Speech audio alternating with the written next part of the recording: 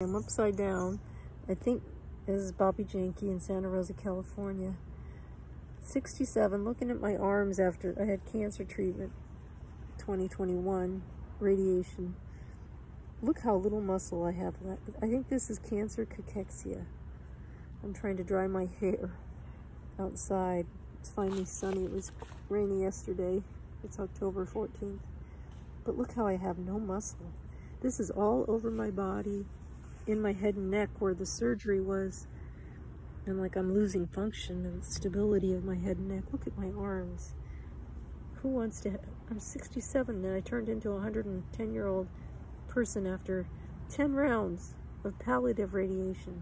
There's no muscle there. Do you see muscle? I'm losing function. Look at the right side. The right side. The shoulder hangs. It's rare that I can even bend over like that and do what I just did. But my shoulder compared to this side, it just hangs and pulls and pulls and pulls my head off its base like a cranial.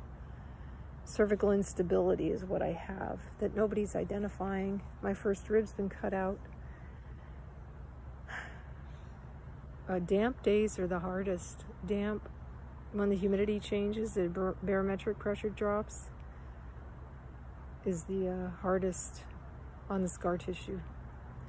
The tightness and pulling in my neck. I can't get upset. I have to stay calm always. Anyway, that's it for today. Bye. Thanks for listening.